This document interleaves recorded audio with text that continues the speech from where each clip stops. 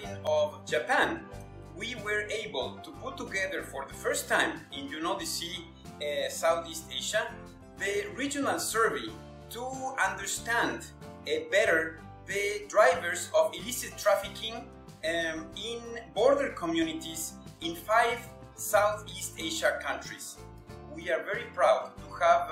deployed more than 50 volunteers with very committed goals to go to the most vulnerable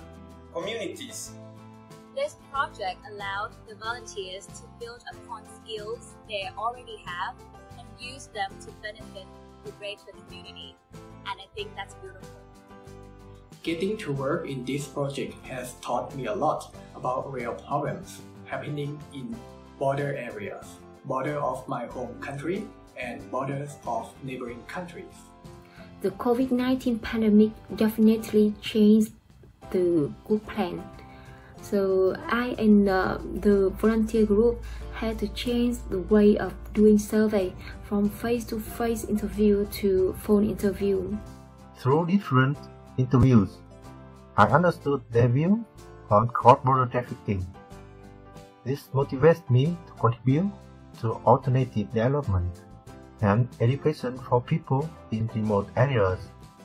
The community wanted safety across the borders so that people there feel safe without being concerned to threats and so on. The severity of the COVID-19 pandemic had indeed changed the way people interacted with each other, and technology played an important part in the way we disseminate and collect information. It's been really cool being able to work together with such a diverse group on this research project towards a common cause, despite the pandemic situation. The opinion of people in the village was pretty challenging, so building trust in right communication is key. What I learned from this assignment is how to deal with different people and different cultures that I had never seen before. តែដល់សហគមន៍ហ្នឹងគឺត្រូវបានគេបិទទប់ខ្ញុំរយៈពេល40ថ្ងៃនៅក្នុងភូមិនោះដែរនេះជាផលវិបាកសម្រាប់ខ្ញុំរយៈកាលកន្លងមកដែលខ្ញុំបានបំពេញការងារជាមួយនឹងអង្គការ UN ខ្ញុំមានសេចក្តីសំណោះសប្បាយរីករាយបំផុតដែលបានចូលរួមការងារជាមួយនឹងអង្គការ UNODC សម្រាប់ក្នុងការធ្វើជាបន្តសម្រួលទៅតាមតំបន់ព្រំដែន What I have learned from this assignment is not only exploring the way local people are living their life around the border, but also knowing what we can help in provide them for their needs. This survey and the results and the recommendations linked to it are in fact really of critical importance to design a new generation of intervention for the region, and that would have a direct impact on the lives of people.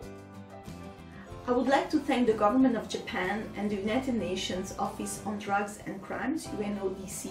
for our strong partnerships that saw the deployment of community United Nations volunteers to ensure safety to their border communities. Through their assignment, they collected first-hand information on the root causes, implications and possible solutions to illicit trafficking in vulnerable border locations, hence providing solutions to combat illicit trafficking.